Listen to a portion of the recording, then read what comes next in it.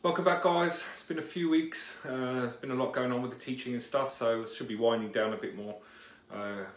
Sort of early sort of December, which is good. So hopefully we'll do a few more videos in December. I hope everyone is doing well. Lots still going on around the planet, as we all know. So it's been it's a great shift, shall we say, in people starting to become conscious of what is unseen, the mechanics behind human collective consciousness is now sort of becoming more overt, and you can see the old patriarchal system trying to hold on. It's grinning and bearing itself. Just it's this sort of last stand, and we've seen this over the weekend in Austria and this mandatory vaccine. Now, of course, that is a human rights issue. It's completely illegal on a universal level. This is something that will create enough, shall we say, emotional energy to start, hopefully, if people become conscious, to start breaking that patriarchal system from where it's bound together, which is in our co-creative consciousness. So it's going to be very interesting how this plays out. Yes, there's violence, and we don't really achieve a lot in violence, although chaos sometimes creates violence, and it was all part of that shift to say no.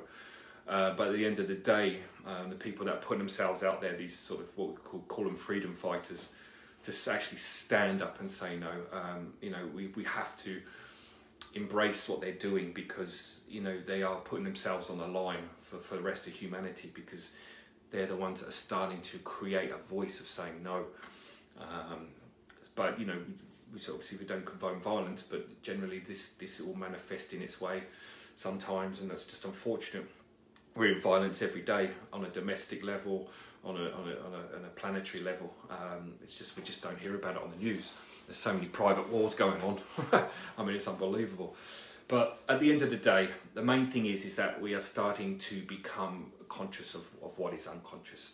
And of course, like I said in the other videos, the shadow energy is now coming so close to the light energy. The polarity of the one energy is coming together. And we're starting to see, especially in our field, esoteric field, is that the shadow energy is also trying to release itself from our consciousness, because it knows its time is over. So it's going to be more overt. It's going to be more stupid in your face. It's going to, it's going to be fickle. It's going to change its mind every 2 seconds, which we see with the government, with the way they control things and change the rules every 5 seconds. Because it's trying to wake up people. So actually the shadow energy now is actually giving us a gift of going, hello, this is manipulation. We've been, you've been living in this illusion. We've been controlling that illusion. And we're showing you now the holes, or the mismanagement, misinformation in what we've been doing. So it's actually a gift now. The shadow energy is actually giving us a great gift, because it's so overt, because it's so ridiculously stupid in its fundamental projection now. It's waking people up, and that is good. This time was always going to happen. It was always going to happen, and we're going to see more chaos next year, but that's okay, because it's all finalising, and it's taking its time to sort of shift its energy. So we just need to stay out of the story, because as soon as you pull yourself into the story, you can start getting triggered. And if you obviously haven't worked on yourself, worked on your multidimensional energies or your emotional body, you're going to get triggered by fear, by doubt, by scarcity, by survival mode, whatever, pressure, being caught still in that collective or societal programming. And it's going to trigger it's going to trigger your own fears, your base chakra especially. So just be very aware of what's being triggered in you at the moment, because that is what your soul is trying to release in you. So also see it as a gift, and don't suppress it. Because also emotions are trying to release themselves from you as well. They don't want to be in your body anymore. They're trying to release themselves. They are conscious energy. They have a consciousness. So anything with a consciousness has a directive, has a life, has a meaning and a purpose. Now when that purpose is finished, even if it's just an emotion, it needs to be resolved. It needs to be let go for the good of the planet, of this this illusion that we've been living in, this gift of separation, this experiment, if you want to call it. So it's all coming to an end. So we really need to be finalising everything within ourselves, so we can sort of move with the earth and with consciousness as it is evolving and going into this renaissance that the planet is now moving into. So I want to just read off a couple of messages. These have been channeled again over the last week or two, but they're very, very relevant for right now as well. Okay, so it's time to acknowledge what you believe you do not like about yourselves as individual souls. There is a grand opportunity opening for all human beings in this time of upheaval to shift lifetimes of trauma and unresolved emotional charge. What appears to be chaos on your planet is really a realignment of consciousness, and we want all human beings to see it as such. Because when you get pulled into the fear, you lower your vibration, and this further enhances cellular division. And when your cells are divided, you cannot ground truth and live from that foundation of truth. Misinformation has been the greatest weapon against human sovereignty, and all of you know this deep in your hearts. You know deep within that change had to happen, so you can remember who you really are. Divine intelligence is asking you all to question the narrative on your planet, but also your own narrative. What doesn't serve you any longer? Where are your patterns repeating themselves? Are you staying in situations out of fear? And as soon as you get inquisitive, you start the process of oscillation. And through oscillation, energy can swing and break up the restriction so you can intuit your own truth. Feelings matter, and they are your only true guide through this colossal shift in consciousness. You are starting to merge with the invisible world, and your collective consciousness as a race must now be on discovering your true selves. And this is not about what someone else says about you. This is about your inner identity as a soul having a physical experience. Divine guidance is best felt when you are still, in the moment, slowing the breath down, and only then invoking the soul. Real transformation is getting out of your own way, allowing your higher selves to drive what is desired. Being in complete surrender to the soul's charge. Set your intention each morning to discover your inner truth, and the universe will respond. In actual fact, we are delighted to assist you, because we are here to assist you to assist yourselves. There is nothing to fear on your planet. It is your belief systems that need to change around what is real and what is illusion. When you work on yourselves, you unconsciously heal the planet and all those that walk around you. When something triggers you, acknowledge that your soul has created that trigger so you can release the denied, repressed emotion.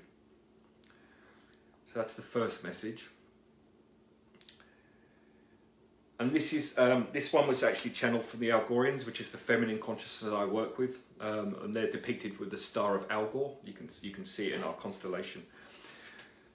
So we would like humanity to be conscious of what they emanate towards each other, and take time to evaluate why they feel certain ways towards people in their lives, but also to humanity as a whole, whether it's male, female, sexual orientation, the colour of the skin, because what is happening, what you cannot feel, is a division at the cellular level, causing you as individuals to feel even more separate within yourselves. So when you criticise and judge another, you are actually creating more distance between yourself and your own soul body.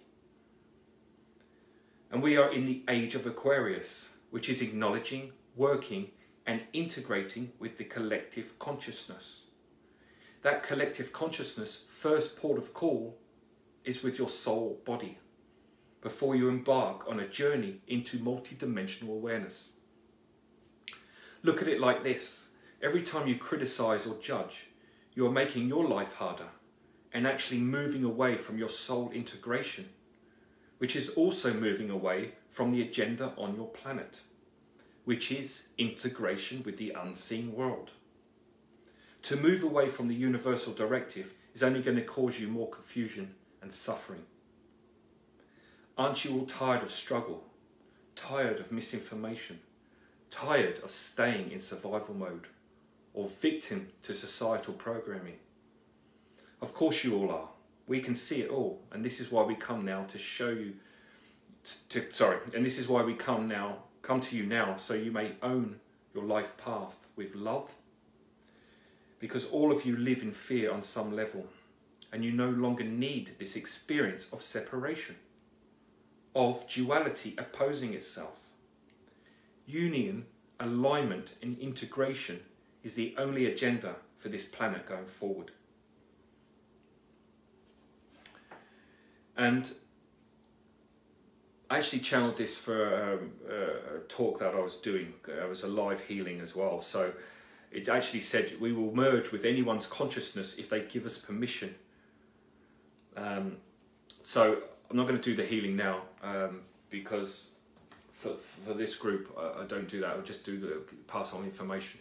But if you just tune in to the Algorians, say Al Gore, the star of Al Gore, they will merge directly with your consciousness. The fact that you're even listening to this message means you're ready to listen to it on some level, or to accept that consciousness, because they're going to assist you to feel the raw feminine energy that's been suppressed.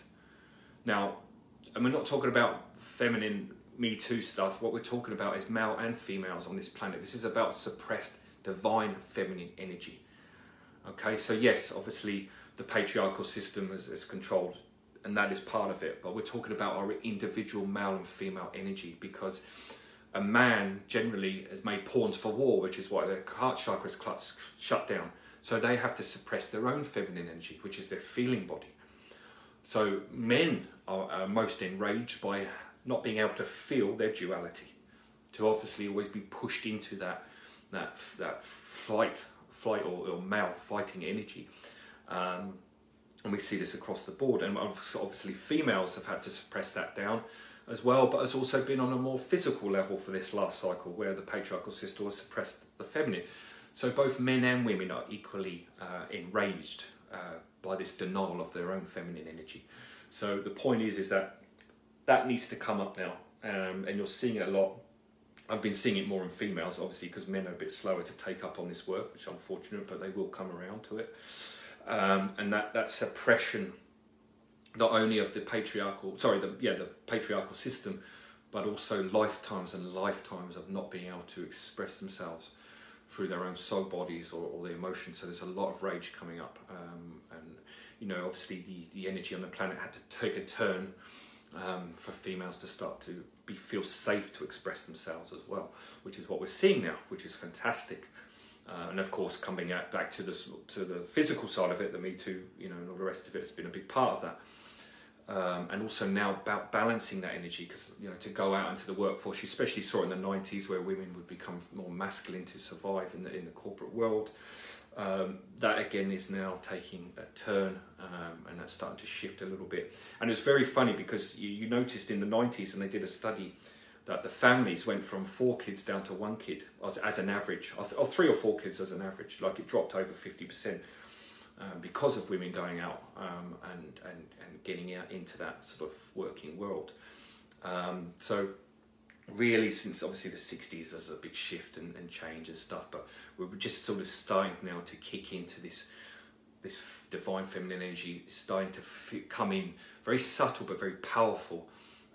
But we do need assistance to bring it in, because we're so blocked unconsciously that even if we have the intention to receive it, our belief systems or our programming or our conditioning or emotional charge that hasn't resolved is blocking it unconsciously. And this is why people get frustrated. They say, I'm doing all this meditation every day, I'm putting this intention out, but it's still not happening, because it's unconscious and you can't see it. So you have to allow yourself, obviously working on yourself and doing healing work and all the rest of it is primary. But, you know, if you give permission and just say, Algorians, come in and then obviously they will start to work with you, and you have to be open, because the synchronicity will, you know, will unfold. But you can't have tunnel vision. You need to keep peripheral vision going when you acknowledge these types of beings coming to work with you, because they will talk to you in whatever way they can communicate. And that may be an ad on a TV, it may be a passing conversation. You may read something in a book and there's the answer. So you need to just have that intention in the morning to see the signs, and then they'll start to work for you. And probably what will happen, what I'm being told right now, is you'll start to feel the anger and rage. So when you feel that anger and rage, just sit with it, give it some identity, maybe an archetype, maybe a colour, a shape, whatever, and just breathe into it and just create that illusion of distance, and just breathe into the feeling with no judgment. Do not go into the story, and just allow it to start processing, because all you need to do is give it space, and then it will start to shift itself. Okay. All right, guys. Well, I'll be back again, hopefully, yeah, in the next week or two, and we'll speak more then. All the best. Take care. Cheers.